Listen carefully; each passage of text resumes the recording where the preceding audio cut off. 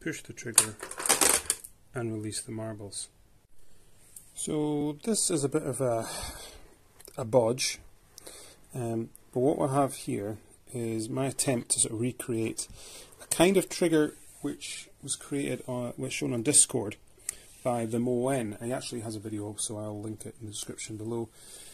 But it uses, instead of using individual triggers for every single marble on the wheel, it uses a single trigger outside of the wheel, which only is triggered when there is a stack of marbles here. There's essentially a kinked path in here, which if I remove the trigger you'll see. There's a path which is kinked, and normally the marbles will go straight through, bounce off that and go off on the path. But when there's a stack here, then that marble gets kinked sideways and it pushes on this trigger. Let me put it all back together. Now, if you've been on Discord, you've probably seen a version of this that I drew up.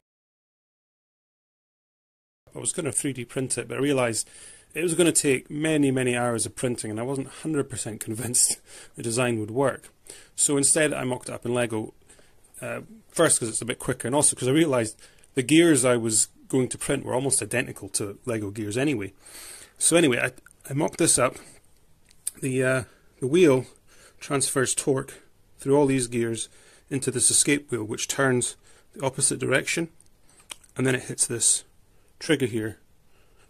And then when that trigger scenario happens and this gets pulled sideways, it releases that escapement, allowing the wheel to turn. This, in a proper version, would have an elastic or something, or a spring or something, to bring it back again and catch the next one. Ready to load up. Let's load some marbles in now.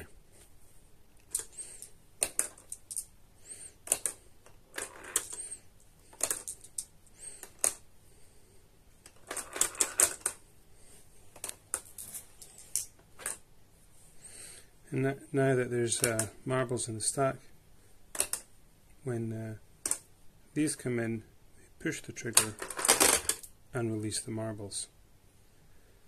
That's how it should be. Except, the main problem I have with this is the slop in all of these gears. You can see I can move this a fair distance. Basically, if I hold on a second, basically I can move this almost a full eighth of the wheel turn without actually moving the wheel, and the same is true the other way.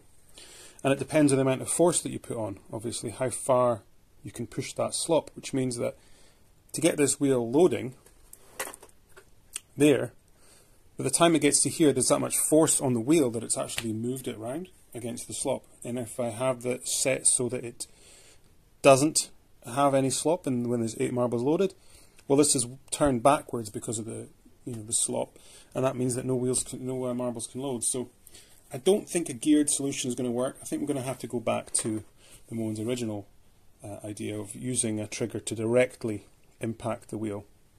But it was a nice idea, and I'm glad I didn't spend hours 3D printing this.